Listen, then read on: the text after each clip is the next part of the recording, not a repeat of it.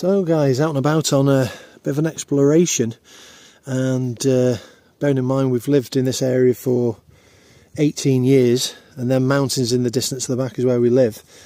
And this is on a route. We've been out around a local market, and we've had a coffee and a mooch around and bought a takeaway chicken to get back. And I just saw on the map on Google Maps, when I was looking for places and areas to sort of travel on the new bike I'm getting, the Vosges 300 Rally, and it popped up it said a circuit on the map, so I zoomed in, and this it from all the Google comments on this place, it was used extensively up to about 4 years ago, and I think it's been controlled by the Ayuntamiento of which is the town hall of Calasparra. There's no offices or hut or anything here, but you can see some of the jumps and burns are roped and chained off. But it's an extensive motocross circuit that has got a lot of tire marks on it, so I'm assuming that people are using certain parts of it that are not chained off. And to be honest, there's a sign saying it's prohibited to use this without permission of the Ayuntamiento, the town hall. But as you can see, we've recently had a lot of rains in Spain. You'll notice if you've been watching the news and you're keeping up with current events that we've had some torrential rain. And looking at the tracks, it's clear that there are lots and lots of new tyre tracks on this circuit, so it's extensively used. You can see there's some great turns and burns on there, going down that one there. There are sections that are closed off, so they're chained up. So certain sections are chained up, maybe because they're extremely high jumps, I don't know. Looking across there's a chain and some tyres, and each section where there's a chain and a tyre seems to be closed off, but the other areas seem to be quite open.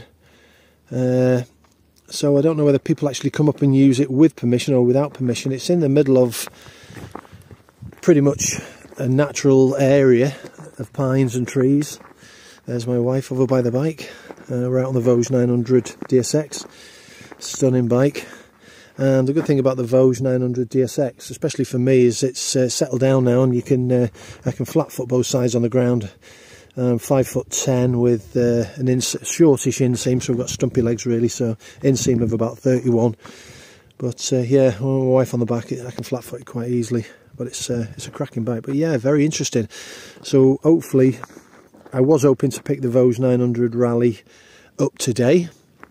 I went and paid for it yesterday, and I'll put a link in this video about the reason I bought it. I was looking at second-hand bikes with the idea of renting them out on these tours that we're planning to do, and the insurance companies who do EU Share is a company I've been looking at, and they factor in a fully comprehensive insurance system into the bike. They take payment, they then pay me and take a charge for organising it all, but it's Alliance who do the insurance, and it's fully comp, so the bike's fully covered, and that will be a way of circumnavigating the extreme difficulties with insurance.